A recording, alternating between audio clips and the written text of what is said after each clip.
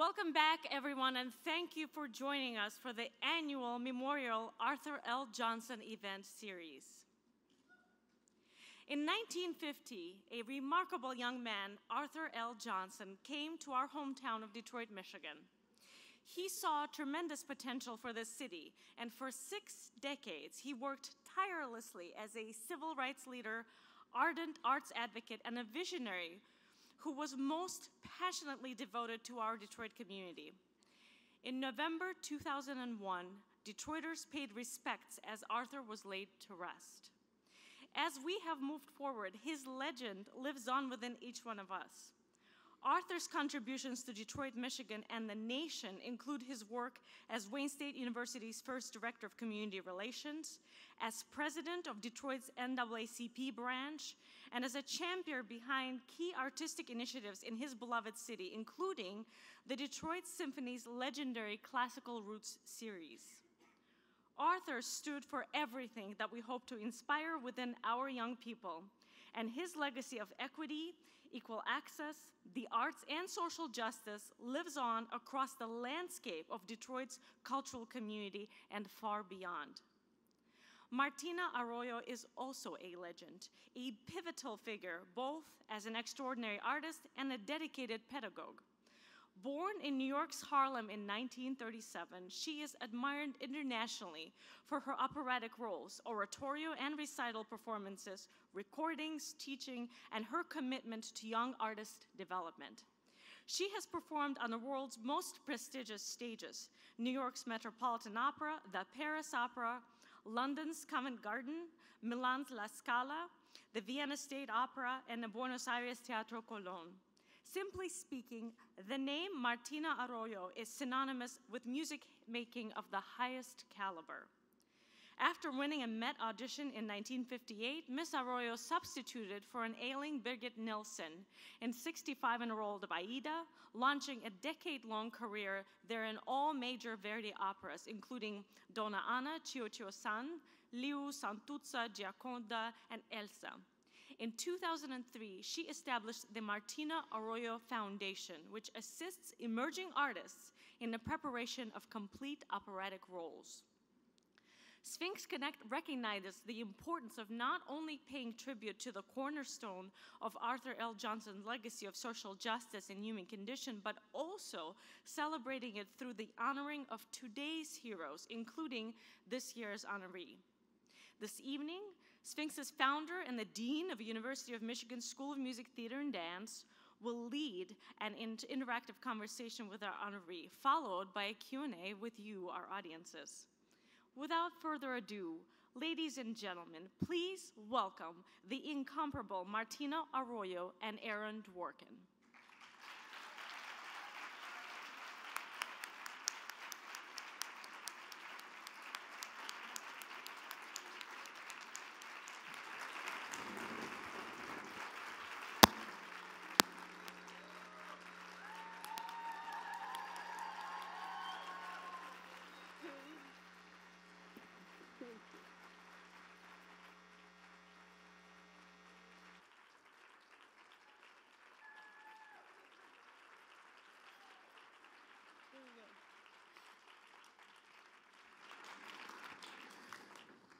Hi.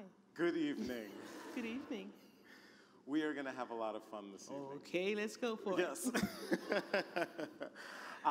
And as I ask some questions, I'll kind of show a number of kind of different photos as we go through that capture some, and we have some snippets out here that you could see. But I thought I wanted to kind of cover a number of different areas, and I thought I kind of start, you know, in many ways at the beginning and you going that far back? Okay. If that's okay. Growing up in Harlem, and what was that like, and what, you know, kind of initially were the points of your inspiration? Well, growing up in Harlem was growing up like you would any place, but it was special because I had special parents. I had a wonderful family, and they nurtured all of us in the family. And it was a rough period in history in a way, but when you have a lot of love around you, and when you can respond to love, you come through it, and you come through it healthily. Gotcha, gotcha. And what, when you kind of, went on and had an experience at Hunter College and kind of beginning to study voice and all that, can you kind of tell us kind of how was that impactful for you? Well, first of all, I didn't start at Hunter College. I started at Hunter College High School. Yeah. And I was caught one day making fun of the singers who were rehearsing. And Big Mouth naturally got caught and had to sing for the director as a punishment. And instead, he said, "Do you want to be an opera singer?" And I said, "No, I'm going to be a school teacher," because I grew up in a home where you were Dr. Lawyer, Indian Chief, or school teacher. And he pushed and sent me to a teacher, voice teacher, and music took over my life, but in such a positive way that I didn't give up teaching, because I'm still going back to it right now. But I just love singing, and I love singing for people, and I like when they like what I do. So it took over. What do you think is the nature in singing, or the aspect of singing that enables that impact? What makes it special? First of all, you're sharing, you're giving, and you're receiving at the same time. You think that you're growing inside as well, and spiritually.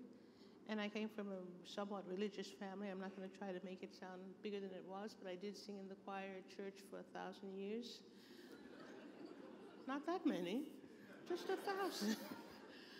But it meant being with other people, with other talented people who shared. My brother was the minister of that church, which meant I could go out with boys for a long time. It's not easy. But it allowed me to know that I love to sing. And it was as simple as that. I just love to sing. And I love to hear young people sing. There's nothing more wonderful than going to a school and somebody will get up and sing for you and share that love. So that was it. Awesome. Very simple. Awesome. So this is just a little brief video that I wanted to share. Okay. In Harlem, Martina Arroyo's parents told her she could be and do anything. That was until she said that she wanted to be an opera singer. Her father, perhaps not fully appreciating the versatility required of an opera singer, said he didn't want his daughter to be like a can-can girl.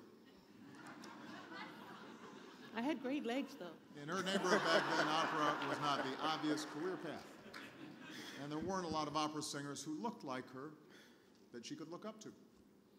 But Martina had a dream she couldn't shake, so she auditioned relentlessly and jumped at any role she could get. Along the way, she earned money by teaching and working as a social worker in New York City. And when she got a call from the Metropolitan Opera asking her to fill in the lead for Aida, she was sure it was just a friend pulling her leg. It wasn't until they called back that she realized the request was real. And she just about fell over in shock. But in that breakout role, she won fans around the world, beloved for her tremendous voice and unparalleled grace. Martina has sung the great roles: Mozart's Donna Anna, Puccini's Madame Butterfly, Verdi's Lady Macbeth, and of course, Aida. She's played the world's stages from Cincinnati to Paris to Israel. She's broken through barriers, broadening our notion of what magnificent artists look like and where they come from. And along the way, she's helped people of all ages, all over the world, discover the art form that she loves so deeply. For a lot of folks, it was Martina Arroyo who helped them see and hear and love the beauty and power of opera. And with her charitable foundation, she is nurturing the next generation of performers, smart, talented, driven, and joyous, just like her. For moving us with the power of her voice and empowering others to share theirs too, we honor Martina Arroyo.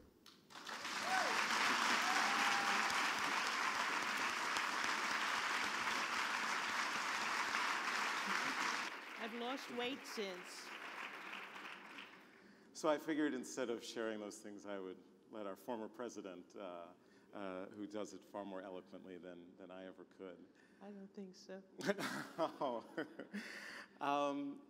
He mentioned and he referenced about kind of people you might look up to and how in some ways there was a lack of those leaders, especially of color, in the field. Who do you look up to and why? Who inspires you? Well, many people. You don't get total response from everybody, but when you do hear and speak with people that care about young people and about the growth of young people, it's not difficult to look up to them. We have some great people in our society leading today, but we also have some people that need to have their butts kicked. We can do that later. There's no such thing as a perfect situation. We all have to work very hard to get where we want to go. And it's not easy. It's an expensive type of career. It requires a great deal of work and dedication. And there are wonderful people out there who will help us when we need the help. And sometimes you have to tow it alone. But you have to go for what you want. You have to have the desire and the ability to fight. And when it's time to fight, we must fight. I'm not referring to anyone. But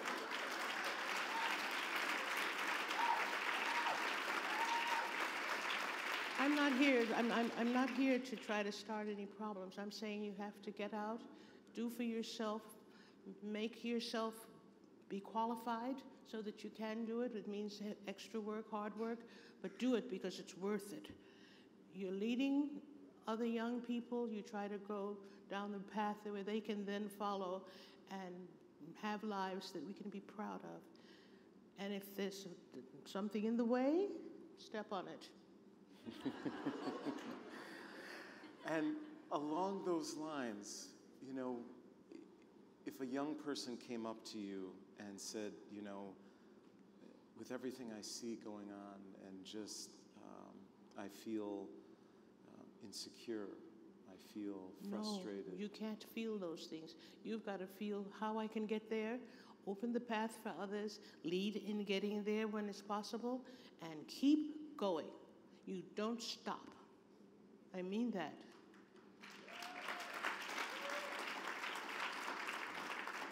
You did it. Keep trying. I do. You gotta do. So you had the opportunity to spend some time in Europe. Lots of time. Yes. Could you share with us kind of that experience, and also was aspects of prejudice or racism, was it different there? Did you find challenges? Intolerance is the same all over. Intolerance, the difference, perhaps if you want to call it a difference, in Europe, I was a novelty 50 years ago, and people like novelties.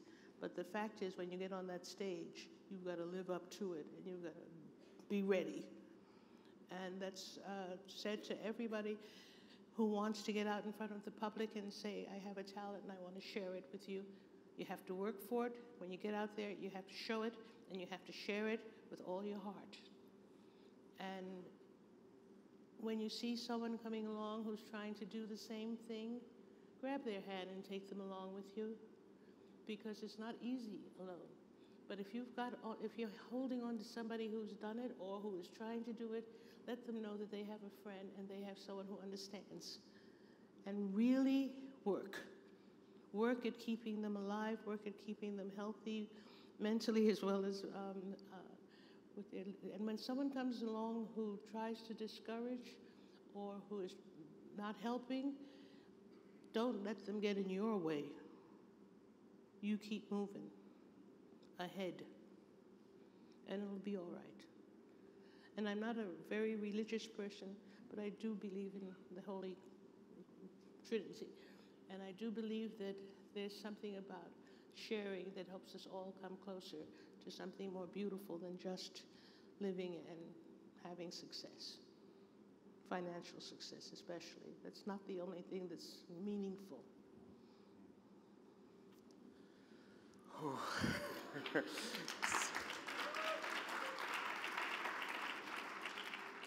So I wanted to get a sense of, a number of young artists who participate in Sphinx. They have these moments in their life when certain things do happen that are incredible. Incredibly good or incredibly harmful? Yes, when things good happen. So You this is have a them both. positive. Yeah. So this is a positive question. Okay. When you kind of landed the position at the Zurich Opera, can you share with us how that felt? And you're in heaven. You're doing what you want to do. You're working with people that are like you, and you have to fight and work together. And fight is not always negative. Fight can be very positive and very helpful. And but they're doing running the same road. You hold on to each other and go. So I had another little video clip I just wanted to show. Martina Arroyo's legacy in the opera world is indelible.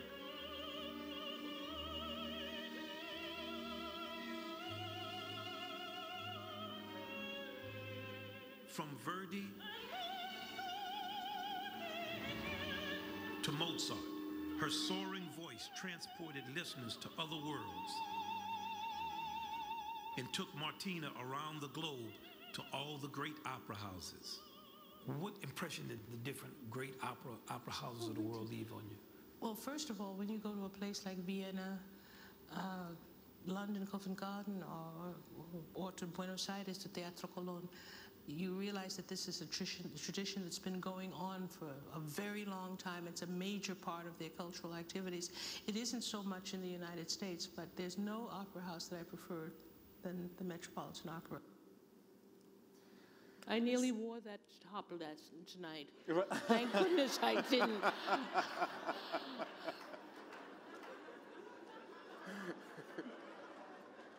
I'll wear it tomorrow, though. So Whitten was great with his questions. Can you tell us about that first performance at the Met and just what it meant and kind of where you felt it brought you as an artist? Oh, first of all, talking about it today, 100 years later, I can still feel what I felt that night. And you'll have many times in your life when you will feel again and again those feelings that made you say, I've got to do this, and I love doing this, and I want to share it with somebody, and I want the audience to like me as well, to like what I'm doing. But there's nothing more inspiring than, and I'm finding this out in these last years only, like watching someone you've worked with get up on that stage and do it well, do it better than you, and it's just a feeling you can't describe. You know what I'm talking about. Yeah. When you see them come along and move ahead with great determination and have wonderful success, or not. Sometimes you just have to keep fighting until it happens. It doesn't happen always right away. But it's that I find I love more than having performed myself. That remains what you're about.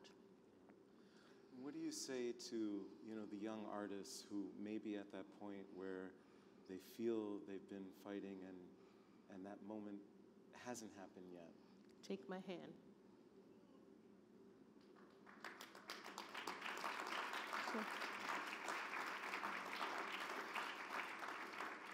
So, the life of a performing artist.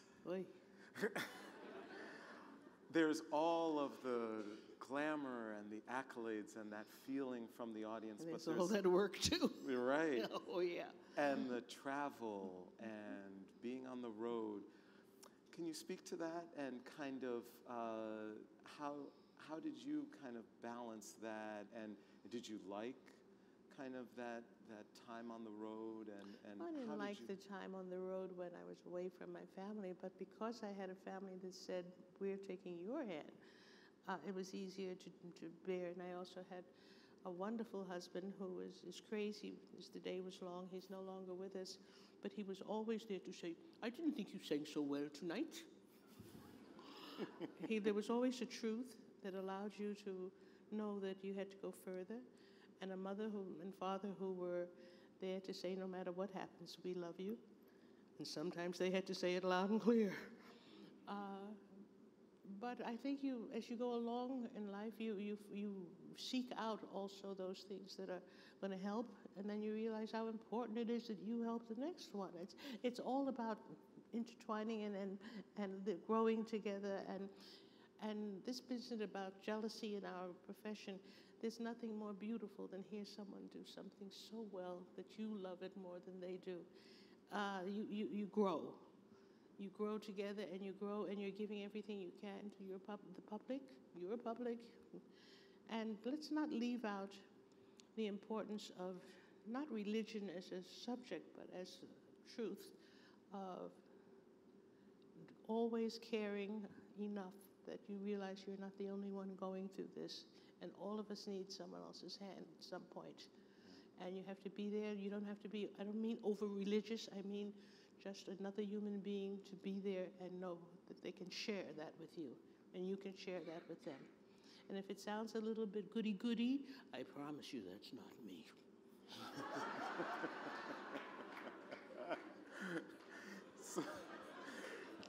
So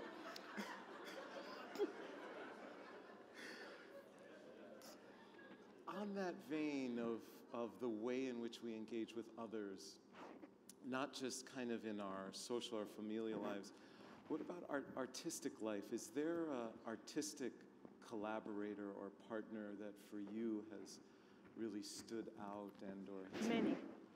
Many. There's no one. There are many that get you through those performances, that get you to love what you're doing and love it with you, to share it with you. If you close out people out of your life, your hand is closed, you're not going to get anything.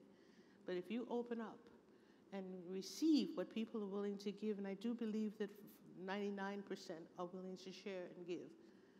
The one or two that get past that, well, give them time, they'll learn.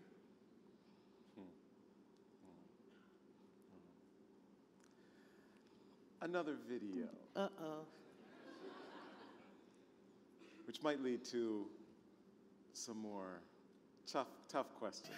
If they don't want to hear me sing because of my color, then get somebody else. That is your problem. You're the one missing my voice. On the other hand, if you do like me, I'll give you my best. What was that?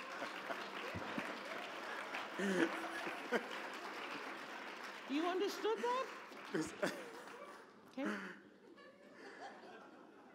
Thinking about, especially being here at Sphinx, but thinking about the racial impact or things that occurred related to race in your career, in your life. I wanted to kind of talk a little about that, and just were there key poignant times that occurred? And you're a fighter, and how did you address some of the more poignant? I kept singing my part, and if they had a problem, let them have the problem. I'm not going to let that affect my work, and I'm not saying that my work was always the best. I had problems like other people, and there were nights when the performances weren't as good as they should have been. But I'm not going to let somebody destroy what I'm trying to build because they've got a problem. You cannot do that. You've got to go ahead. You've got to look positively. You've got to give as much as you can so that the audience will get, and you will get the best experience that can be. But to go in, get in the mire with them is crazy. Yeah. You know, and then you have to admire other people and see what other people are doing that contributes to what you're doing. Rather than be negative, be positive. Was there ever a point where an opportunity you wanted or that you felt you deserved? And I didn't get? Lots of them. I can't tell you how many times I wanted to do a particular role and someone else got it, but when you realize that that other someone else is wonderful and you might not have been able to do it that well, you just learn from it and go on to the next time. Guys, this is your one chance. It's our one chance. It's our one chance to share and grow ourselves and to help others come along, to hold hands. And I'm very serious about this. I'm very serious about it. You've got to hold hands and go forward together. You cannot think that your talent is better than someone else's. You have to stand there and say, Miss Bunbury, take that aria on, because you can sing. You've got to say, Miss Nielsen, nobody can sing that Turandot like you, even if you have to sing it the next day yourself. That's not the point. You have to grow. You've got to take the best from every situation that you can. Now, you don't always do it because we're human. And sometimes I go home and want to kick myself. And I go back to a colleague and say, I'm sorry. You know, you have to look forward. You have to look up. And you have to say, is there somebody I can help? Because somebody helped you. Yeah. Do you think racial... Oh, you're not showing that picture. Oh, oh, that's terrible. I will move on to the next. You move that picture. Do you think racial equity has fundamentally changed since, say, your early days in Harlem to today? Do you think things have evolved? Probably so. I think that they should have. And if we keep doing what we have to do to make it happen, things will happen. You know, I don't look at this career racially. I can look at it vocally. I can look at it as a character. I can look at it as a learning experience. But I can't sit there and worry about somebody knows that I'm black. If you take a good look, you will see it right away. You just don't have time for that. You've got roles to learn. You've got to get a character on stage. You've got to emote through that character. Where's there time to say, you know, her skin is lighter than mine? Come on. On the other hand, you don't want to take a lot of scuff from people who don't deserve it either. I didn't say walk all over me.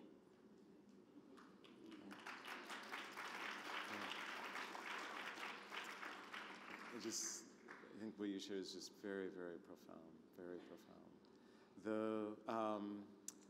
I have another video.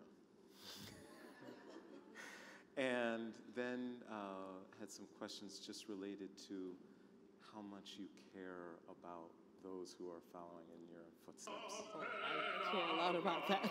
They're warming up to do a little Don Giovanni. Students in an opera workshop learning all the ins and outs of the Mozart classic. The workshop's called Prelude to Performance, presented by the Martina Arroyo Foundation. The now retired soprano and native New Yorker was one of the top opera singers of her era. Now she helps guide young performers with lessons like when not to sing. And I think we're beginning to learn that now. I hope, because you can sing, you can oversing. You can sing, get your voice tired. I've learned more about what it takes to succeed in the professional opera world at this point than I have even. That's an expressive face. And she's a great gal too. Can you share with us what's kind of the most important aspect of the work of your foundation? And well, we don't teach voice.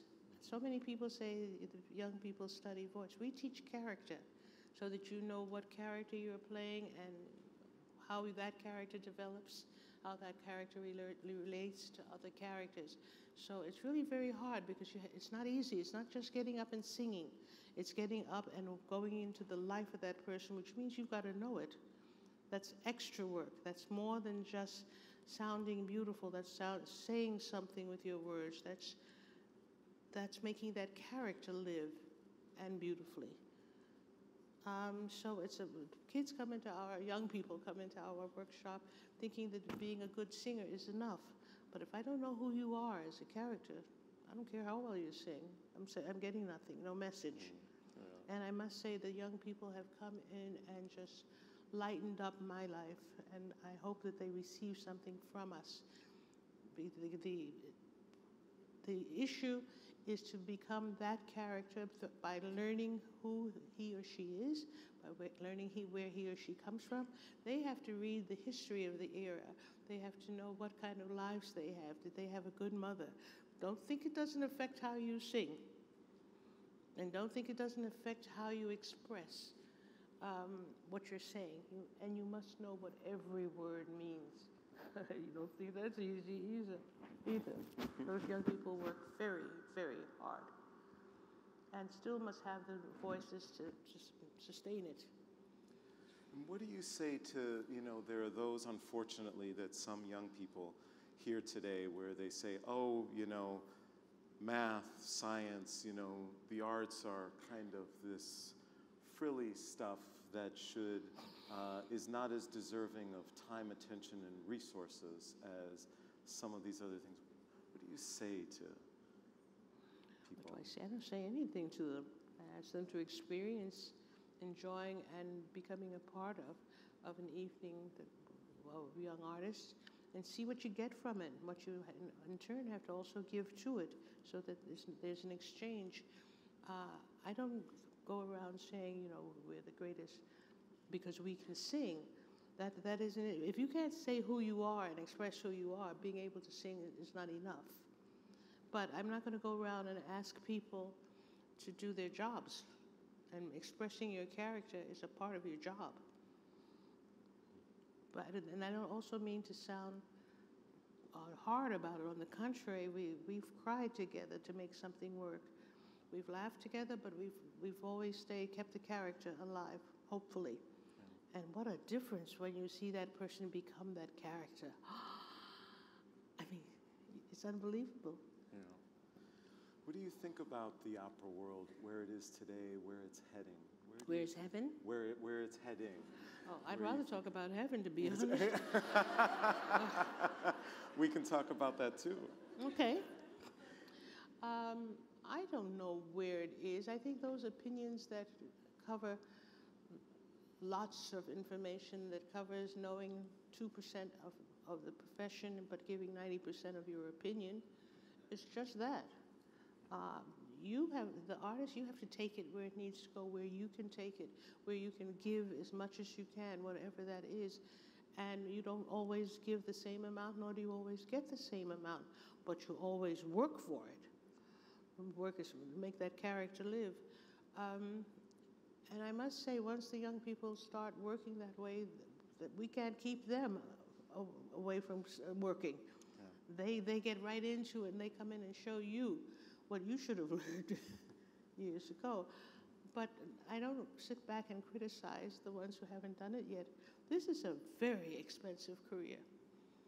There's some wonderful talents who cannot take all the lessons you need to take and advice that you need to take and sometimes give.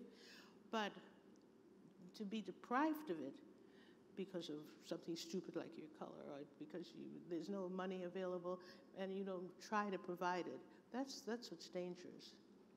You have to do as much as you can so that the young artists can move ahead. Yeah, absolutely. I think Martina's legacy is this passion she had for her profession. She's giving to all these young people right now. She's just one of those people who gets everybody to really feel that the things that matter in music matter to everybody. I think she should not be shut up in the Smithsonian, but she is certainly a national treasure. She's a great actress.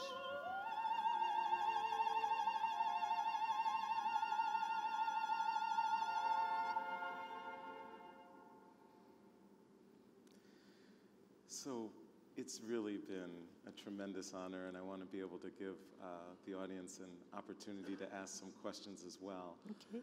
And as you know, this honor is in the legacy of Arthur Johnson. And before he passed, I had the opportunity to interview him, and I asked him this question, and wanted to share with you his response, and then ask the same question of you. And I asked him, Dr. Johnson, what has been the single most important factor that has enabled you to live the life you have led? What did he say? Never be satisfied with simply doing what is required. Do more than what is required. The path to greatness is a path made by those who are willing to do more than what is required. And so thinking about his poignant comment on that, Martina Arroyo, you sit here as one of the most accomplished vocalists in the world, celebrated at the Kennedy Center, honors awarded the National Opera, honors award from the NEA, truly a shining example of everything we hope to recognize in honoring this legacy of advocacy for the arts and its impact on social justice. What has been the single most important factor that has enabled you to live such an extraordinary life? Meeting people like you, because no one does it alone. And when I first met you and realized what your organization was about, I thought, I like that. I want to do something too, to add on to the things that he's done and what others have done. We don't do it alone. We do it as a group. And when someone makes remarks like that, I realize that I wish I had said that. But you aspire to that, because what you're doing is the same thing in another city, in another way. And I appreciate that, and thank you for that very much. Thank you so much for sharing this time with us. Sit down. Some more. Do that.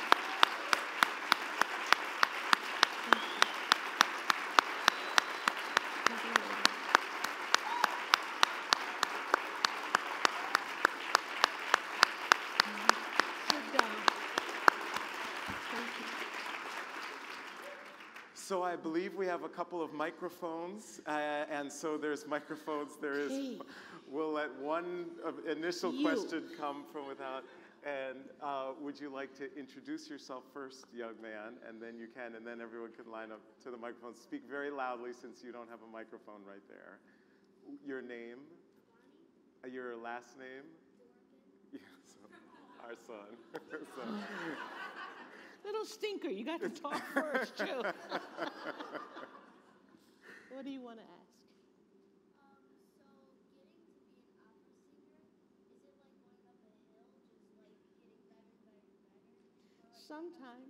Sometimes you walk across, sometimes you slip back, and you have to get up and go again. What it is in its experience, an experience that says that you must make it. I must do this. I must do what I need to do. And then you go out and do as much as you can. Fight as hard as you can. Oh, I do believe in a good fight. And be ready. When the time comes, know your music, know how you want to sing it, how you want to say it, who are you? And give me your best all the time. Okay? Great. You agree or not? Okay, that was smart. Very smart. Yes, a question over here. Hello, Ms. Arroyo. My name is John from LA. Hi, John. Of all the great roles you've interpreted, and there's been so many, is there one role that got away that you wish you had done? Norma. But I did get to sing Lady Macbeth, and that's a lady. Yes, over here. Oh, me? Yes. Hello? Okay, it works. My question for you is that have you always loved music from the very beginning, or was it something that you kind of slowly got into as you became an opera singer? Well, when I was a little girl, I used to ballet dance, but I became the biggest girl in the class. And we thought maybe it's time to do something else. But I love body movement. I still like dancing very much, and I think that the use of the body in the opera is so important that if you have that that intention, that to go look, investigate it, see what you can do with you to keep your body in good shape. And sorry. But there's been nothing. I think if you want to do something badly enough, you'll work to get it done. Maybe not completely, but you can go for it. Don't stand back and use it as an excuse, as I can't. That's no excuse. Thank you so much. Yes. Hi, my name is Beatrice Thompson. I'm from Alexandria, Virginia, and this is my first time here and even knowing about this organization, which I think is dope. Is what? Dope. Sweet. Awesome. I think it's sorry, awesome. I'm a little old. Can you say something a little older? I am in absolute awe of this organization. Yes, and you're the right. empowerment it brings within all of us as we share. Yes. One thing is I've met a lot of instrumentalists, and I know it's for instrumentalists, but it's also inclusive in different ways. I haven't met that many vocalists here. Hey, well, girl. get some more. Hi. And I thank you for, hey, what's up? Hey. All right, we'll talk. And who are you talking to?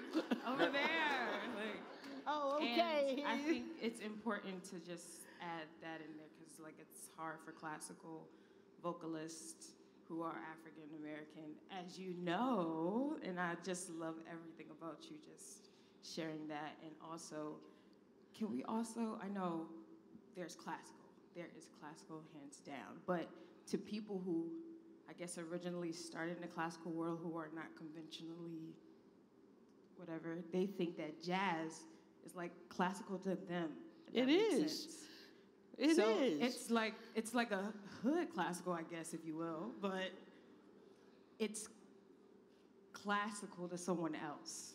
So can we have an element of that? Because I hear a lot of I sing classical, but I sing jazz, and it's just it's theory, both sides. Absolutely. And you're involved with the character, you're involved with the words, you're giving a message.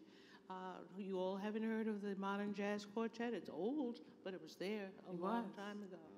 And I like Mars, and I listen to all kinds of singers, and it just enriches your life. Why should you cut it out? But include it. Yeah, that's what I'm just asking. Can we do that? Right. Yes. Thank you. You must. Thank you. You must do that. Hi, my name is Matthew. I just wanted to know if I could get a picture with you after this. I'm a little old for you, but I'd like that. Thank you. Over here, yes. Good evening, Maestro Arroyo. Thank you, thank you. It's an honor to be here. It's an honor to be with you this evening. My name is James Rose, and I honor Aaron and Afa for this great event coming out of your dreamscape and making it real. I have two questions. Yes. The first question is, you came up through the golden age of opera, really. And I don't know, I think Renee Fleming would say this is the golden age of I think she would as well. Rudy Bing, of course, was your director. Yes. And he was famous for a lot of things. But what was most interesting for me was that, he opened up the pathways of the opera to people of color. And I'd like for you to give that experience of him as a director and the changes that he fostered in a majority He fought for organization. very hard, and he didn't always have people working with him. But he had to be very careful that when he chose someone, there's not going to be a lot of discussion and argument about it, that there was a good chance that person would win over the audience. But I'll tell you, he wasn't very popular when he gave me Elsa and Lohengrin. They had lots of letters, and I had lots of letters, but he said, go out and do it. Just don't fail. he lets you know that you have a responsibility and you have your job to do. He's not just letting you go out because you're black. Don't think it's not given to you. You still have to fight. You still have to work hard. But you have to do that if you were pink and blue. You know, it's just not something that becomes your issue. You still have to work for the best that you can be with the best that you have. My second question. Yes. You sang with many great colleagues. Are there some that are particularly memorable for you? Oh, there are so many. We only have one evening. I need another night to get through that group. My oldest colleagues were people like Cheryl Mills and Placido Domingo. We came along together. But by that same token, singing with a John Vickers was heaven. Singing with, oh my gosh, you can go down the list and just don't. And they were such glorious singers and people. And that's what really, what you take home with you, that personality, what that person gave. And they're more wonderful ones than ones that just had a big name because they were pretty or whatever. It's a wonderful profession. You get back more than you give. So it means you have a responsibility to give as much as you can. Thank you very much. Thank you. And we'll probably, I think, just be able to have time for these last 3 questions. So we'll go here first. Good evening. My name is Ajibola. Hello. And I had just one question. So my parents have always taught me that your legacy is not just what you establish and what you leave in your wake, but it's also what you strive to accomplish and what you're still looking toward in the future. And I mean, you've had an incredible legacy, many experiences. I'm curious to know, are there still things that you're striving to learn? Are there still questions that you still have? Is there a future that you're starting to see? Oh, every day, there's always something new. There's also always something you have to give to someone else. There's always something you're getting from someone. Don't forget, if you don't do like this, you don't get what you don't give. Every day there's something that makes me say, my God, I missed that. What a pity. Or there's every day that I say, gosh, she did that well. I want to do it a little bit more like the way she does it rather than the way I do it. But I learned something from her, whoever it is. It's continuous. It's a continual learning process, and it's a continual giving process as well as receiving. You have to be involved. And that sounds a little bit, sometimes I hear us say things and I think, Jesus, couldn't you put that some other way or not always sound like you're talking from the heights of heaven? No, I'm talking about life. I'm talking about everyday living, everyday learning, everyday performing, everyday being involved with other people. It's continuous.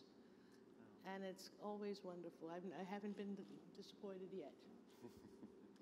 Great, thank you. Yes. Hi, Ms. Arroyo. My name is Morgan Beckford, and I'm from Memphis, Morgan. Tennessee. Hey.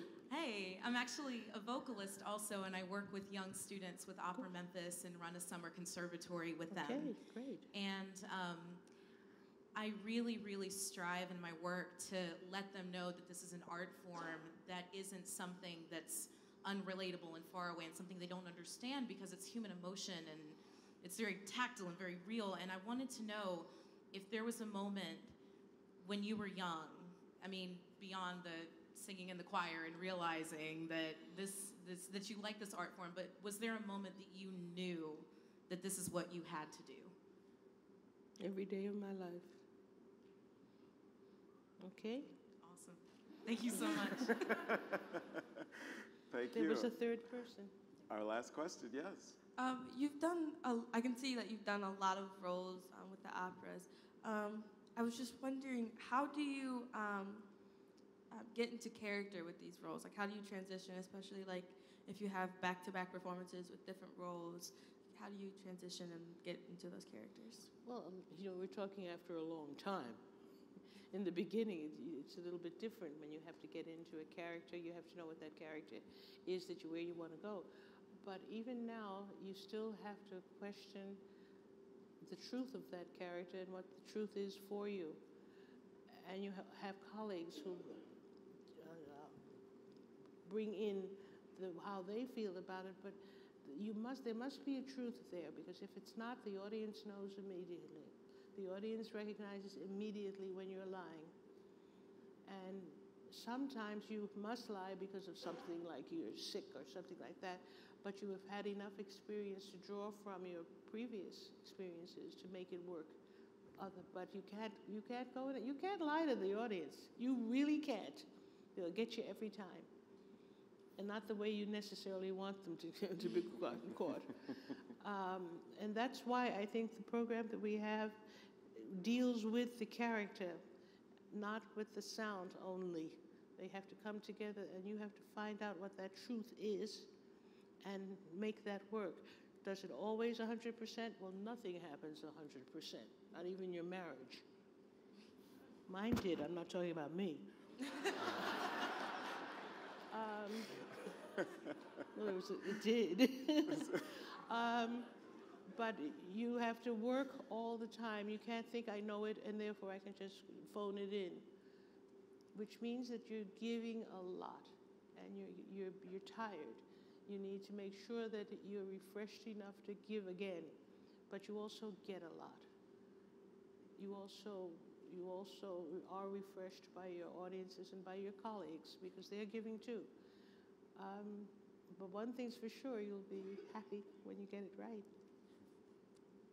Any other questions? No, thank you. Well, this has been just an extraordinary time, and I would love to ask Afa to come to stage so that we can formally present you with the Arthur L. Johnson Memorial Lecture Award. Hi.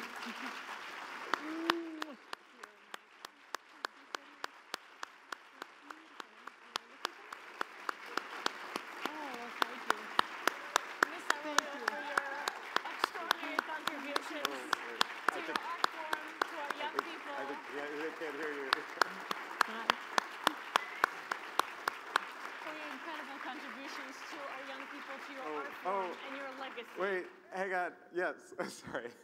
Just because she's your wife doesn't mean anything over.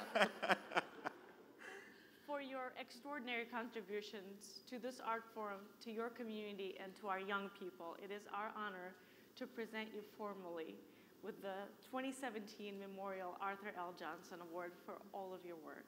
Thank you so much. Thank you.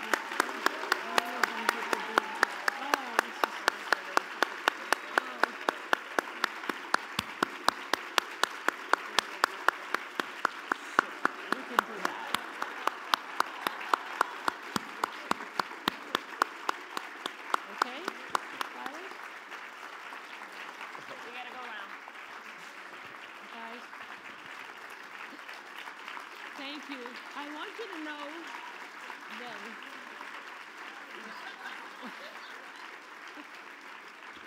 we fell in love a few years ago. So this is real joy. I thank you so much. I hope you'll always be the audience that you are, giving and full of love. We can't do it without you. And we expect you to be doing it some of the time. So thank you. And come and say hello to me if you see me in some other city. I'll remember. I'll even tell you what you wore. Thank you so much. Thank you. Thank you, Olga. Thank you. Hi.